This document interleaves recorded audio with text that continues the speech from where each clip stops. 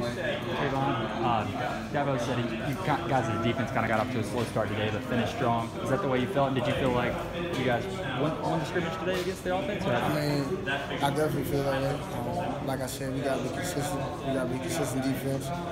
Your offense got to be consistent as well. It's just, good on good. And sometimes you're going to get got. You got to get yours more than you get got. And as a team, we just, learn how to communicate, learn how to play as one, come together and just going out there and giving it your all. And I feel like, it escalated the scrimmage. It started slow, but we got better, like he said, going on. And that's why I feel like our season is going to be. Just keep climbing that mountain, keep going to the top. And we definitely going to be a scary defense. We definitely going to be feared in the ACC. We definitely going to be that tier defense that everybody knows about. You and Tanner looked at for a lot of leadership coming out of this season. What are you and Tanner telling the rest of the guys in your room as far as developing them and getting ready for the season? Just trust the process. Believe in the coaches, believe in yourself, and just hold yourself accountable to watch film, to get sleep at night, to not party and take advantage of every opportunity, because that's nothing that's guaranteed. When it comes to opportunity. Opportunities are never guaranteed, so just taking advantage of every opportunity you have, trusting the guys that's ahead of you, and believing in the process, whether that's weightlifting, eating right, sleeping, like I said, and just continue to keep your head down, just trust the process, watch extra film, and do things of that nature. Any of the freshman safeties standing out to you at this point? What do you think of what you think from that group? All of them, man. Ray, Jalen, he came in, made a big tackle in the backfield, tackle for loss. Got the whole defense crunk, and that's probably one of the highlight plays of today's scrimmage, when he made that tackle, and the whole crowd just went crazy. Just our defense just went here, and just having those freshmen knowing what they're doing, Joseph, Landon, they letting us lead them. They listening, they always on us, wanted to watch extra film, wanted to be, those top tier players like we are. And it's just very humbling to see. It makes me better when I teach it, and now I gotta go do it. And it holds me accountable within my own self to represent this team and have myself at the best of the standard as well. So. I know you left off the preseason All-ACC team. Is there any part of you that draws some motivation from that this year?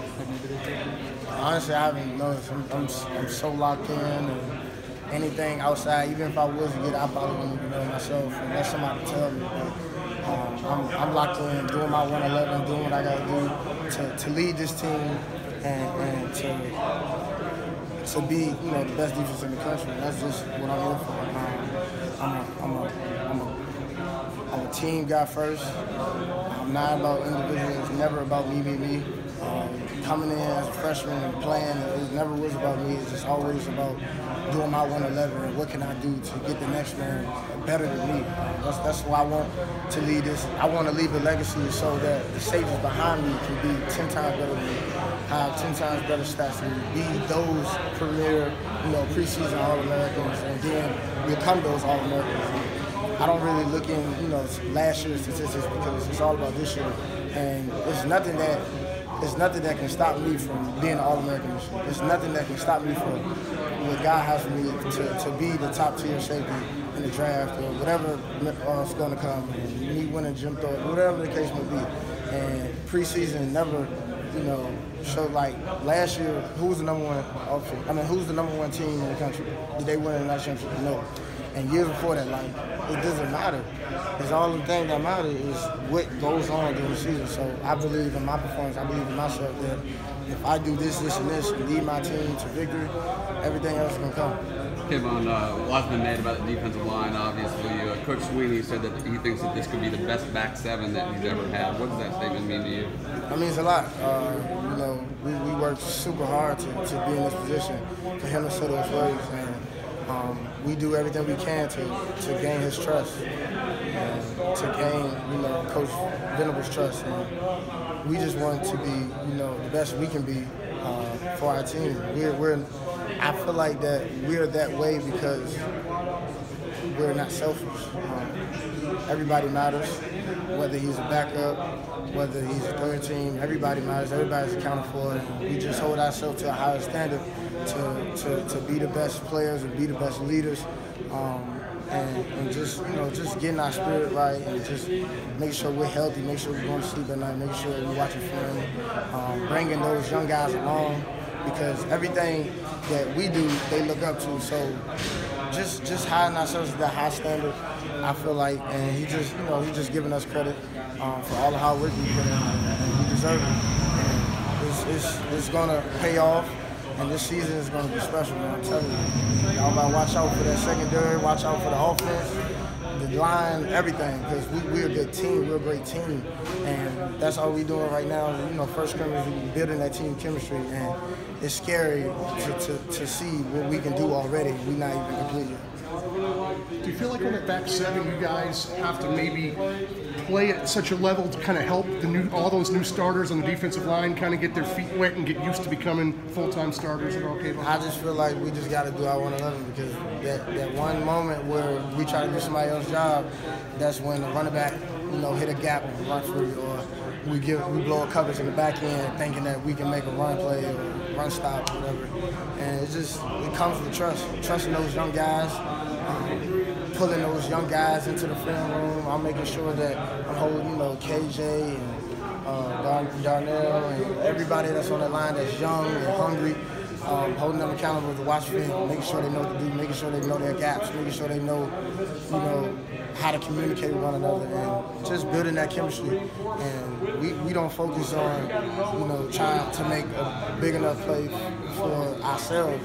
We're selfish, and I feel like we a very unselfish team. And what we do in the back end is what we're going to do. We're going to hold ourselves accountable to do our 111, and we got to trust that whatever the D-line do, they're going to do it right. We obviously know how special that group was last year up front and the great things they did. What is your message, though, to people on the outside who think that there's going to be a huge drop-off potentially up front with those guys gone and the new guys taking over?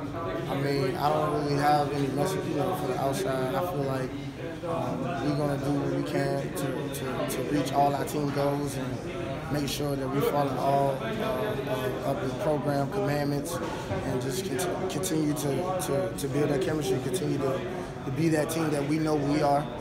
We believe in ourselves, regardless of any outsiders that don't.